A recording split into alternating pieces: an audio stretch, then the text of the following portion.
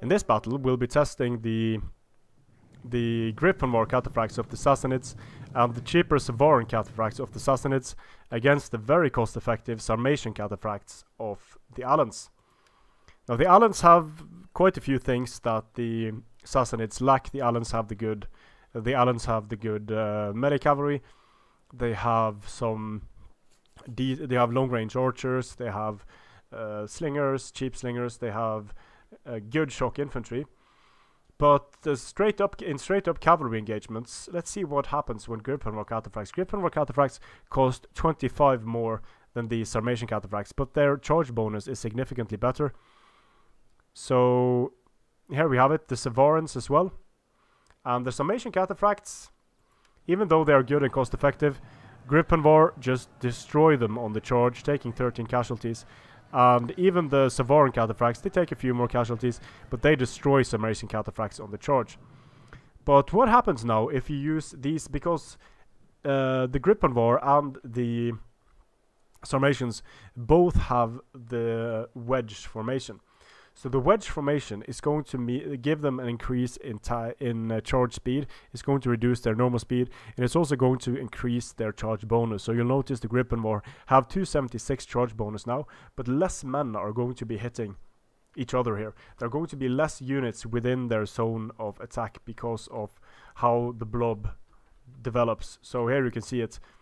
There's significant blobbing here, and significant blobbing over here as well. The engagement is going to take much longer, but let's see how the Sarmatian Cataphracts do now that their higher melee defense can, in the coming combat, their higher melee defense can make them get hit less against the War. So head on, they lose horribly to War, but in wedge, this engagement takes a long time. And as you can see, the Sarmatian Cataphracts are starting to do fairly well here against even the War. Same thing over here against the Sassanids. They are actually defeating the Sassanids, having only taken about 22 casualties. They will take a few more before the Sassanids break. But yeah, they end up taking 25 casualties. Very good result. Over here, they take more casualties against the War, of course, but they're still able to win. So that makes them a very interesting unit, using wedge against the superior Sassanid shock cavalry, because the infantry support for the Alans is much better. However, the Armenian slingers will love firing at the Sarmatian Cataphracts, so things are always a bit more complex than 1 versus 1. But it's nice to know that these Sarmatian Cataphracts, if both units use wedge, they're able to defeat units which they otherwise lose against. And here, just for fun, I smashed the General of Obelix with a single charge here.